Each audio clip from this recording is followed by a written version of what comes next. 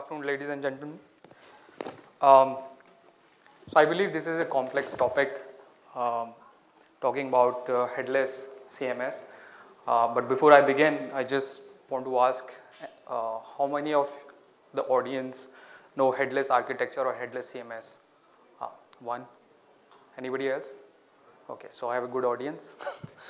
So like I said, it's a complex topic, and largely this is in the hand of IT folks in the company, but surprisingly the decision makers are marketing people. Digitup is now 6-year-old organization, and I've come across many brands, B2B, D2C brands, and I've often asked this question: do you know headless CMS, or what is headless architecture? What's your content marketing strategy? How you're delivering content? They haven't heard of this term. So that's the reason I want to present this particular topic, and we'll try to keep it as simple as possible. Like I said, it's a little bit complex. So I'm sure it's mainly definitions. I'm sure what is content management system? I'm sure most of the audience over here know what is WordPress, what is Shopify. But just again, if people who know Shopify or WordPress can kindly raise their hands. So yeah, many of them, right? So what you have basically in a WordPress or in a Shopify, you have on the left side of the screen, also on the Shopify, your content management system for your website, where you manage your post, your media, your pages, your comments, appearance, plugins, etc., etc. While in case of Shopify D2C, it's orders, products. Yeah, WordPress is more general, so you can also have a B2B website, but in case of Shopify, it's only towards D2C. You have your analytics, customers, marketing, etc., etc., right? And what all it comes with is it's a theme-based. So basically, you have to choose a theme before you're going to make live a website, and that theme comes with sections and pages and the code all inbuilt for you.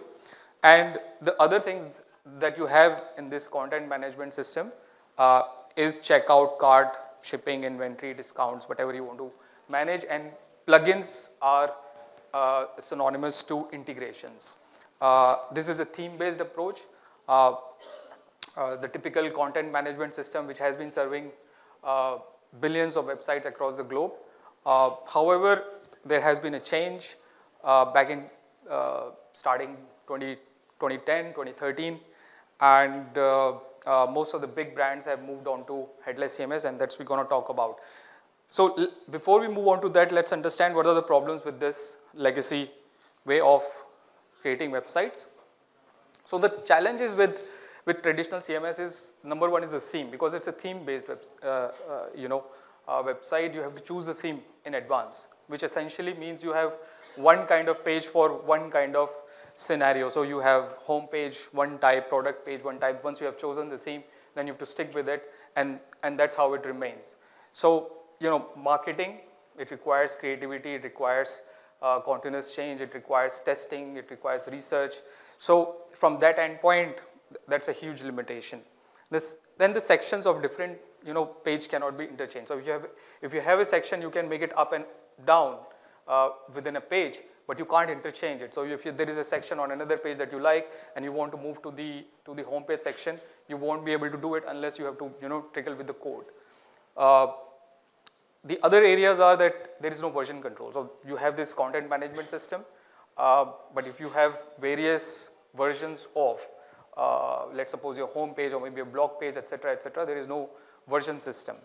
And then there are a lot of issues with regard to that, and multi-language ability, content reuse, website speed, higher total cost of ownership, multi-country approach is very difficult. So what was the alternative for this previously? PHP Laravel is one very common heard framework brands have chosen when they're looking for some flexibility. That means they don't want to go with Shopify, they don't want to go with WordPress, so they would go with that, because then somebody would create basically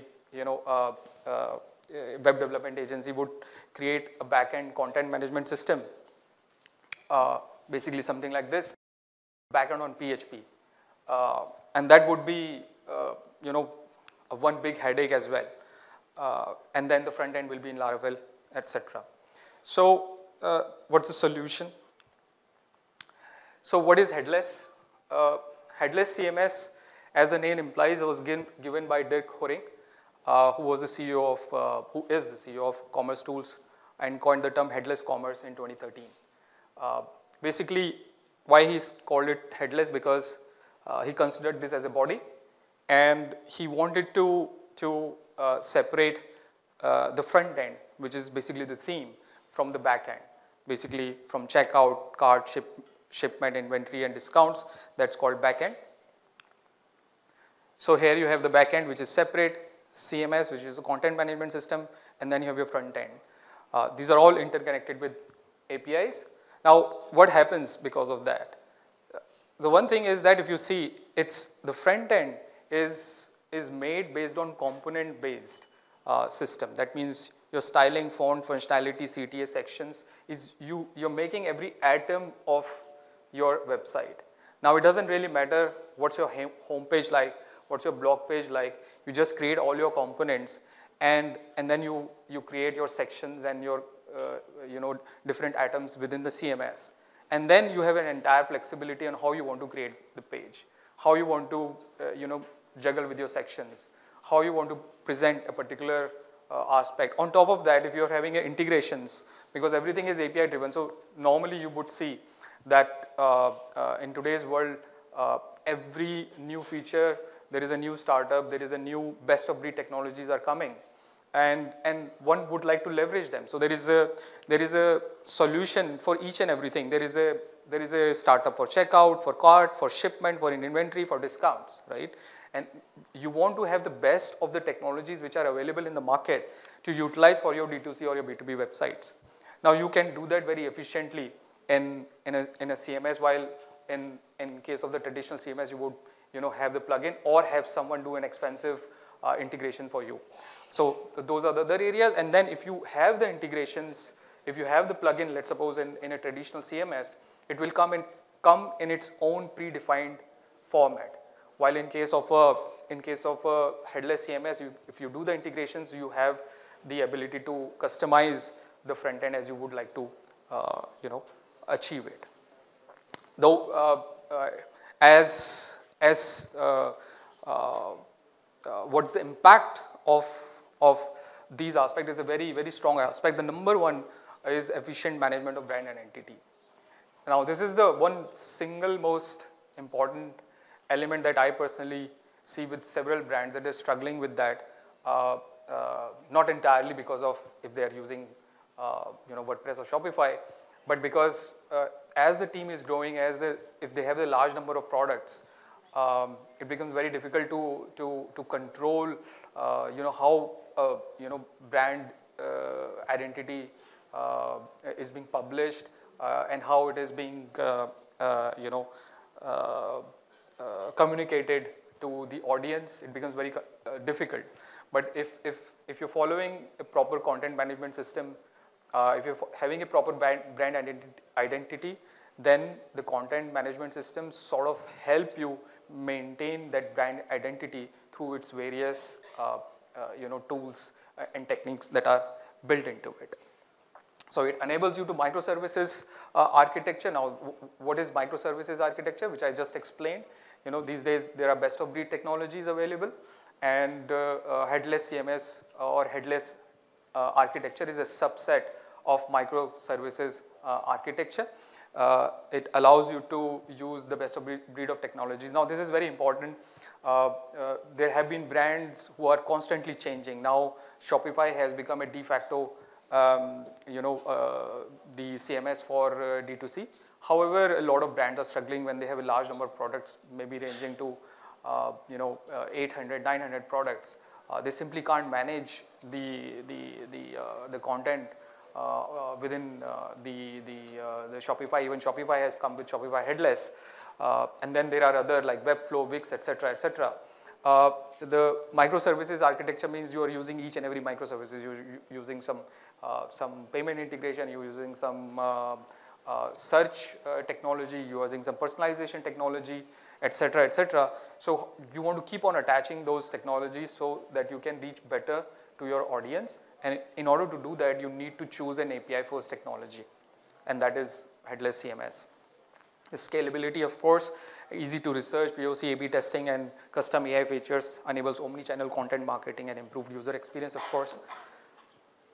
Selection of content management system, some of the content management as an example, I'm not promoting them, but just if some of you have heard and you would like to know more, that you can read and understand those.